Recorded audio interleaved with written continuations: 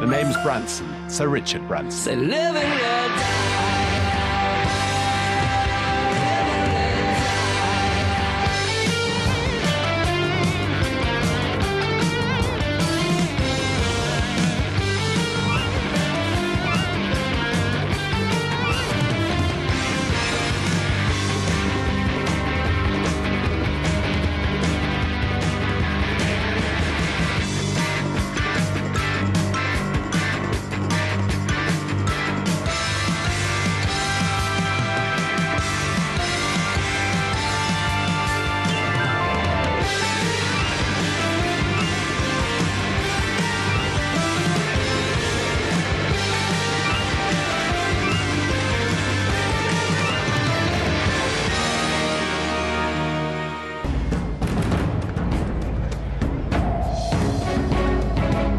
If we can't find a sumo wrestler, I'm prepared to sumo wrestle Richard myself. Wow, it looks a little small, actually.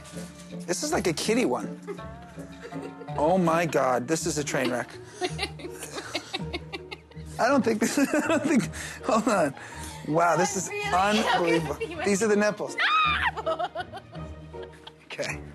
Gabe's talking to Heather a lot more. He's giving her eye contact a lot more. Zip me up. And I just feel there's just this energy of me sort of being the third wheel. You want me to put one on? Of course. I don't think I can do it with this skirt on. If we don't find a real sumo, we're going down in a big fiery ball. And these nipples have to go. Oh, yeah. It's just who I'm seeing. That's my girl. Stop be looking at my nipples. Come here. So the challenge I'm about to set you is a challenge about the future. Space travel. Something which...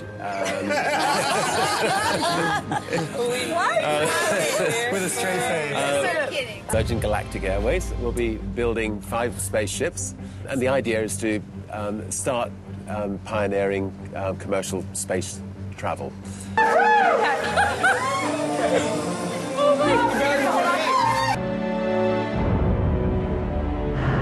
Richard, I know it's not often that you take a mom along with you on your adventures and let them dangle off of planes and stuff. I'm delighted to have been given this opportunity.